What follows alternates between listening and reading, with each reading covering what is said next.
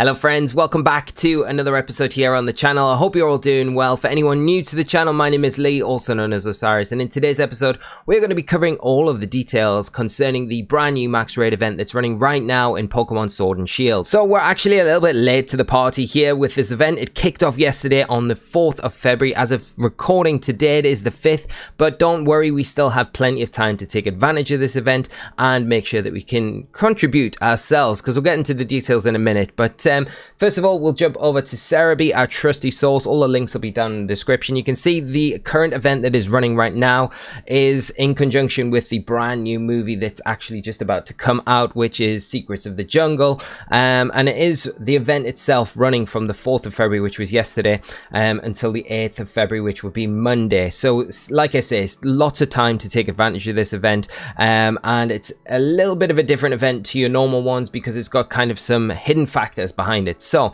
you can see the February special max raid event features a tie-in with the movie Secrets of the Jungle and features increased appearances of Pokemon from the movie, including Cramorant. This event has got a special bonus of distributions from February the 10th if enough players defeat Cramorant. So that's the aim of the game here. You've got to defeat as many Cramorants as you can. Do your bit for the community. That's all I'll say. So if 500,000 people beat Cramorant, all players will receive a gift of a flame orb. They'll also get a toxic orb and a light ball, all very useful competitive items. Obviously the light ball very useful for Pikachu, and the flame orb and toxic orb really nice items as well if you haven't got access to Cramorant and your only way is to go through the Pokemon League, which is a super horrible grind. And then so that's 500,000 players beat it. If 1 million players defeat Cramorant over this event, all players will receive a gift of a gold bottle cap, 3 bottle caps and 3 pearl strings. So there's some nice items there. The pearl strings would be good for money in the game, and then the bottle caps are good for kind of training your Pokemon. So this is the event. We'll have a deep dive into the actual Pokemon that you can get. Obviously Cramorant, we've already mentioned, it's going to be in every star rating. You can see that the event runs from the 4th to the 8th, like I say, from yesterday, Thursday of recording this, to Monday, this coming Monday. 1-star raids, you're going to get Cramorant, Flygon, Golurk, Quagsire, and Indeedee. So some really nice Pokemon here that are going to be available even in the 1-star raids, which is great. Item wise, there's nothing really that sticks out to me. Kind of normal standard stuff that we're going to get, Dynamax candies, Armorite ores and things like that. Then we move on to the 2-star raids, going to be exactly the same as the 1-star raids. 3-star raids, again, going to be exactly the same. Items are increasing, obviously the different Pokemon, the higher stars that we're going in. The 4-star, once again, exactly the same, but with a variation of items, you're going to get more. And then this is where it gets a bit juicy with our 5-star raids, because this is where you've got an opportunity to catch a shiny Cramorant in this event, which is, you know, it's one of the best shinies I think that we've got in Sword and Shield out of that new cohort of Sword and Shield Pokemon. The orange Cramorant, it's definitely a nice looking shiny, so it's definitely one to try for. I would say it's only going to appear in 5-star raids, so bear that in mind when you are hunting it, that it has to have the 5-star to have the opportunity, and it has only got a 2% chance to appear as a shiny, but it is going to be a guaranteed square shiny if you do come across it, which is also very nice, the rarer shiny. The rest of the Pokemon are exactly the same as the other stars, so no variance there, and the items, you're just going to get an increased amount unless you defeat Cramorant, where you get kind of a smaller amount of items. For some reason you don't get the berries and the TMs, but regardless of that, the aim of the game over this weekend is to obviously beat the Cramorants, try and get yourselves a shiny one, and there is no variation between game copies, so whatever is in Sword is exactly the same in Shield and vice versa. So these are the Pokemon that you can come across this weekend.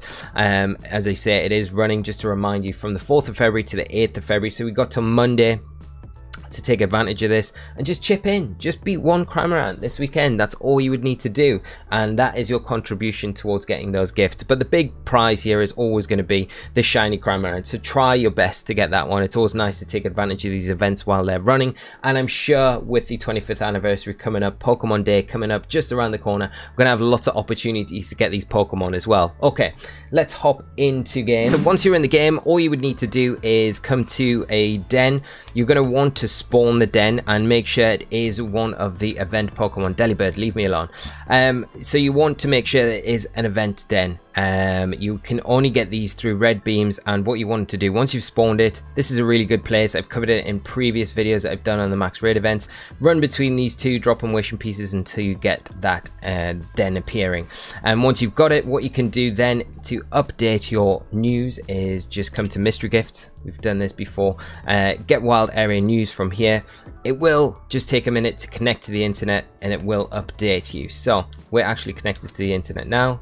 I don't really want to be, because for what we may be doing to manipulate the den, I'm just going to show you guys how to do that. If we click into the den, you can see the Quagsire here is popping up. It is part of the event. Now, if you're just wanting to hunt the Cramorant, what you're going to do is invite others. It's just going to be the date skip glitch. Really easy. Make sure you're offline. Come down to system settings, system, date and time. Make sure your synchronized clock is off. Skip the day forward 1 day. Okay, we've done this a million times. Come back into the game, into the den. Just quit out of the den and you will inadvertently trick the game to think the day's passed. Click back into the den and the Pokemon will change. So you just do this over and over again until you come across that 5-star Cramorant. The same goes for if you're hunting for the shiny. If you get a 5-star Cramorant, you're doing this process. Just save in front of it before you enter the den. If it's not shiny, then you just reset the game, come back to it and skip again until you get the Cramorant. And there we go. See, here we are. There's a 5-star Cramorant. So I do plan on hunting this the shiny variant myself, so I'm going to save this one, and hopefully it would be amazing for the first time ever if we could come into this for one of these guides and just get the shiny. It would be amazing, but I don't know. It's going to be hard. 2% chance, very hard to get. Let's see what we got. Just the regular old Cramorant, but never mind. Okay, I will continue on off camera trying to get this. If I do get it, I'll be hosting it over on my Discord at some point this weekend, but this is going to be one Cramorant that I will be able to defeat.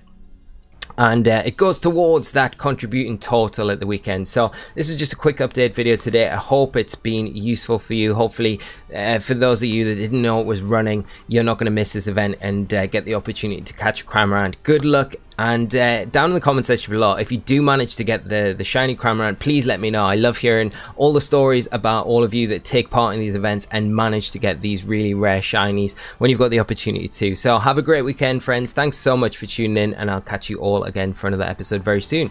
Take care. Bye bye.